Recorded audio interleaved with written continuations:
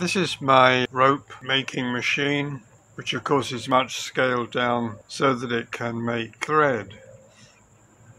I built it so that I can spin 4 of these threads together because they're very thin. They're just like sewing thread, really. And I want to spin 4 of them together so that they form a thicker thread to use in the Meccano weaving loom.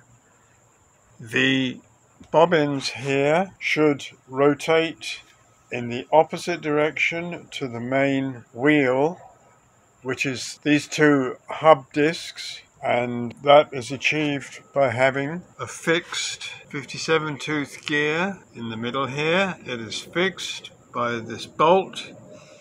Then there is a idler 19 tooth gear and another 19 tooth gear that makes the bobbins rotate in the right direction, which is opposite to the direction of the main wheel, and 3 times as fast, as that seems to be an ideal speed. I've included a take-up drive, but I'm not using it. It's easier for me to advance the rope by hand, and I can keep an eye on how it's going.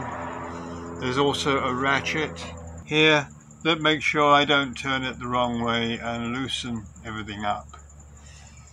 So we'll start, and the machine is controlled by a momentary push button, so I may not have enough hands to do this.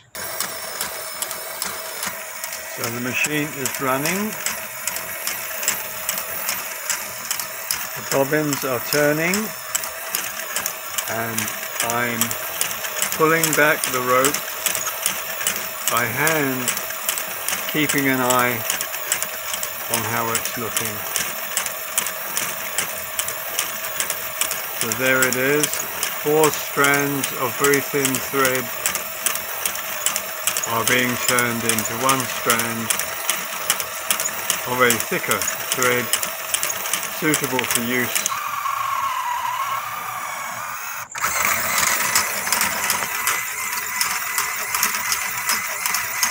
Okay, well that's it for my rope making machine. Thank you for watching.